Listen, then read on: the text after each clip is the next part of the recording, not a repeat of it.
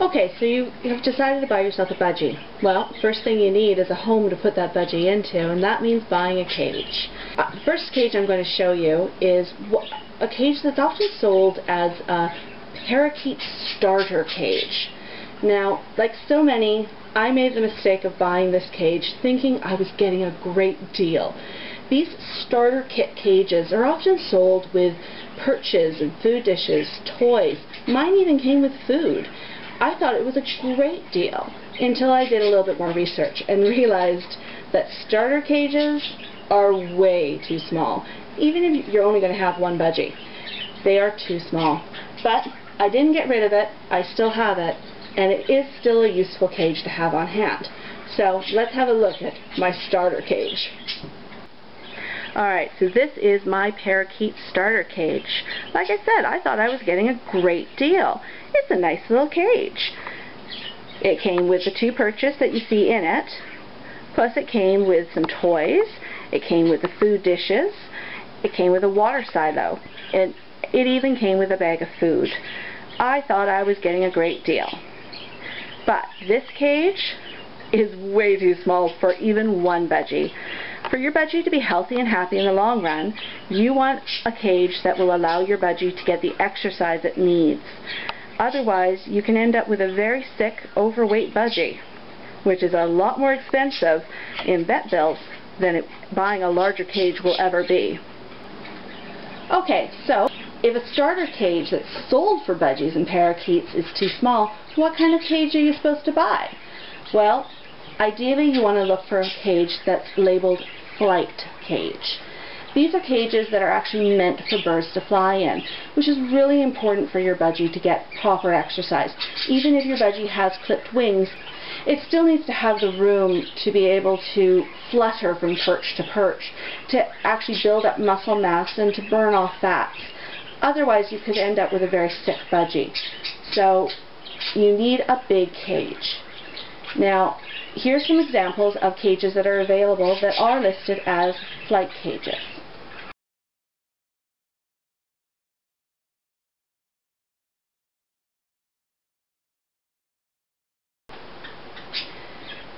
One thing to keep in mind is that when you're buying any cage for a budgie, you need to check the width of the bars. You should never buy a cage where the bar width is greater than ½ an inch. Anything wider than ½ an inch, and your budgie could actually squeeze its body through the bars and either escape or potentially get itself stuck between those bars and injure itself. So any cage you're thinking about buying, whether it's a brand new cage or a used cage, make sure you measure the width between the bars and make sure it's no more than ½ inch. Okay, so like me, you've made the mistake of buying a starter cage. What are you going to do with it? Do you just chuck it out? Was it a complete waste of money? Well, not really actually. This cage does have its place. This makes a great hospital cage or a transport cage. So when one of your budgies is sick, this is a great cage to move that budgie into if you have multiple budgies in a larger cage, isolating the one that's sick so that the others don't have the risk of getting sick from it. So this makes a great transport cage. For my own situation, my budgies live in a flight cage, which is a much larger cage. For me to fit that cage in my car, I'd have to turn it sideways and lie it on its side, which would not make for happy budgies.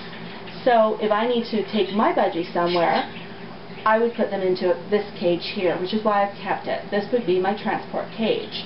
That way they can still have their perches, I'd add some toys in here. They'd have a comfortable environment while they're traveling in the car with their main cage. If I was taking them somewhere where they were actually going to be staying, for example, if I was going to be boarding them somewhere while I went away, I could take their main cage in the car, lying flat on its side, and then once we reached our destination, I could then set up their main cage again, move them out of this transport cage and back into it. And this makes a great cage for taking your pets to the vet. Move your budgie into here, take it to the vet. When you bring it home, release it back into its main cage. So if you did make the mistake of buying a starter cage like I did, it's not a complete waste of money. It is a handy cage to have on hand. So now you've bought your cage, you need to think about perches to put inside that cage. Now most cages you buy will actually come with a few perches.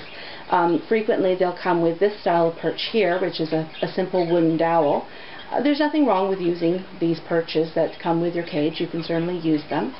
Another type of perch that will sometimes come with cages are perches like this one here, which is a plastic perch. Again, there's nothing wrong with using this type of perch. But when you are setting up your cage, you want to think in terms of providing your bird with a variety of perches. Mostly for health benefits, really. When your bird is on their perch, when they're standing on their perch, there are two particular health problems that can arise. If all of your perches are the same, if they're all the exact same perch, one of the things that can happen is that your bird can actually develop arthritis of its toes because its feet are always curved in the same position. This is very painful, of course, for your bird and makes it difficult for them to perch and even to walk. So you definitely want to try to avoid that. Another issue is that when your birds are always standing on the same perch, their weight is always concentrated in the same point on the bottoms of their feet. That's called a pressure point. So you think about it, if somebody is pressing on the same spot on your foot or on your hand continually, over time that spot will become very tender, very sore, even raw. In humans we call those bed sores. Well, for budgies, it's the same problem. If all of their perches are the same, they'll develop these pressure sores on the bottoms of their feet. So, very painful for your budgie. It's very painful, and it interferes with their ability to stand, to walk, to perch. And so you definitely want to do whatever you can to help prevent that from happening with your budgie and keep them healthy. So, the easiest way to do that is to provide a variety of perches, a variety of materials, as well as a variety of diameters or widths for those perches, so that your budgie is moving around and is holding its feet and sitting in different ways on different perches. So we're going to take a look at a few of the perches that are available out there. Now, I personally love natural material perches. So two of the perches that I like to buy are this one here. This is called a multi-branch manzanita perch. It's a natural wood perch. These come in all sorts of different shapes, anywhere from 2 branches. This one has 3. Sometimes they're very widely spaced. Sometimes they're closely grouped together like this one is. It's actually kind of fun to go shopping for these perches at the pet store because every one of them is a little different. So you kind of get to poke through them and find ones that are of interesting shape and that appeal to you. So I actually have 2 of these right now in my cage, and another one that I picked up just a few days ago as a sort of a spare extra one that I'll swap in and out from time to time. So that's one of my favorites. Another favorite, and this is a favorite of my budgies, is this perch here. This is a grapewood perch. So this is actually grapevine. I love these perches. My budgies love these perches. Again, as you can see, it's very irregular in its shape. This particular perch has lots of really interesting little nooks and crooks and crannies to it. My budgies love to actually chew on these perches. They love to strip the outer layer of bark right off them. So it's good for them. It keeps them happy. It's almost like a toy for them. It's also really good for their beaks to have that. So again, these are great perches because they're a natural product. Each one is a little different, a bit of a different shape to it. So again, it's really fun to shop for. Kind of poke around and see what your store has in stock and find some interesting shaped ones. And again, I've got 2 of these in my cage right now, and this is just a spare one that I picked up a while back just to be able to swap in and out from time to time. Another perch that is a man-made perch, this one, but is a really nice one to have available for your birds is this one here. It's called a rope perch. These are available in different lengths, different diameters and thicknesses.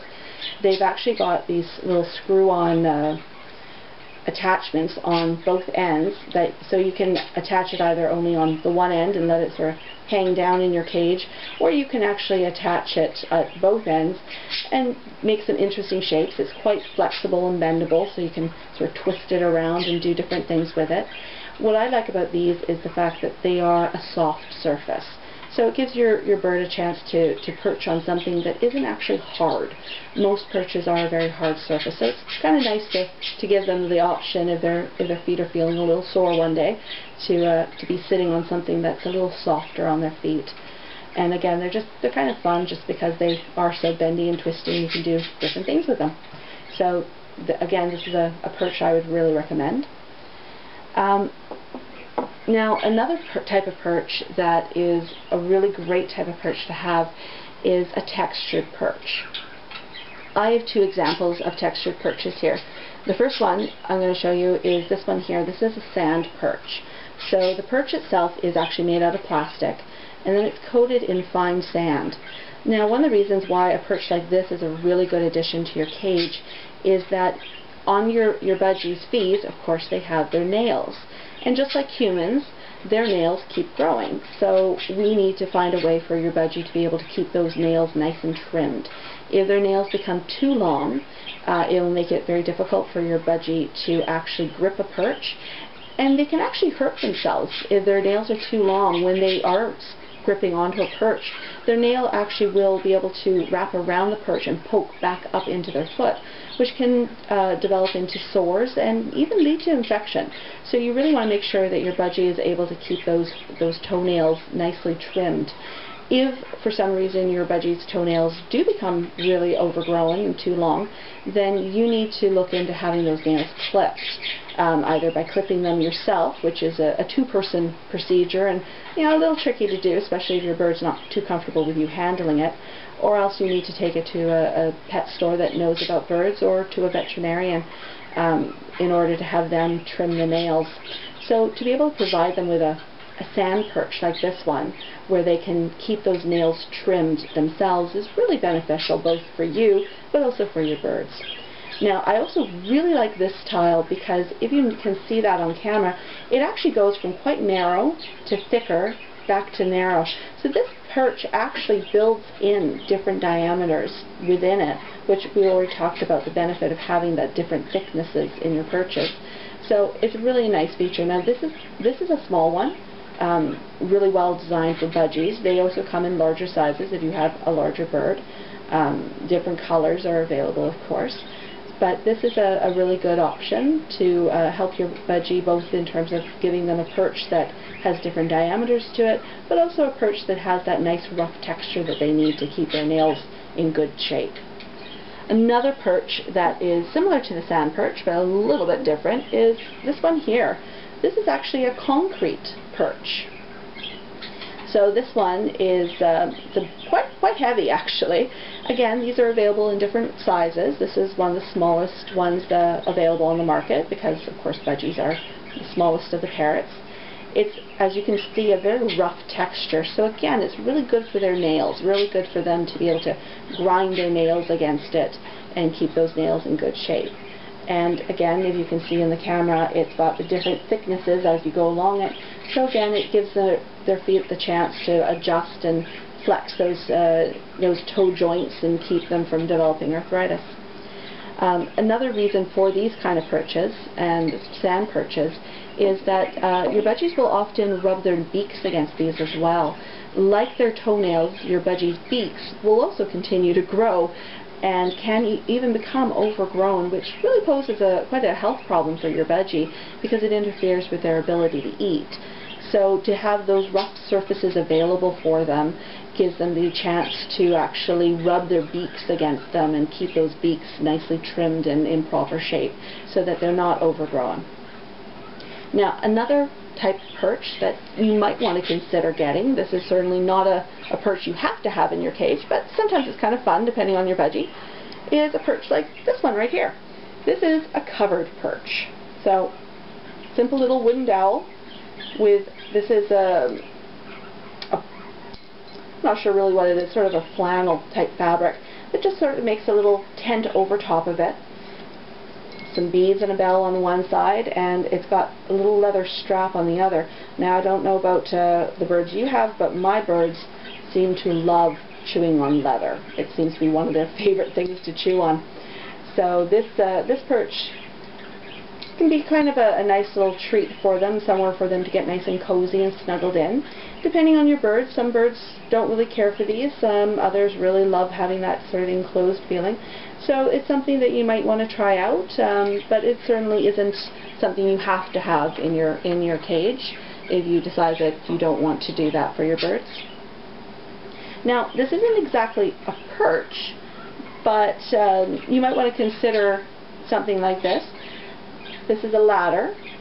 Some people will use them as a way to connect one perch to another, particularly if you have a bird whose wings have been severely clipped and they're having a little bit of trouble maneuvering within their cages. Having ladders that they can climb up is really nice for your birds. Also, it's just the fact that budgies seem to really enjoy climbing. I know my budgies have a couple of ladders available to them, and they all really enjoy climbing those, as well as just climbing the cage bars themselves. Budgies definitely enjoy using their feet and their beaks to climb, so giving them the opportunity with ladders like this one, or there are also plastic ladders available on the market, is a really nice thing to do for your budgies. So in addition to the perches I've just shown you, there are also a variety of other perches available on the market that you might want to consider getting. So here's a few images of other perches that you could consider buying for your birds.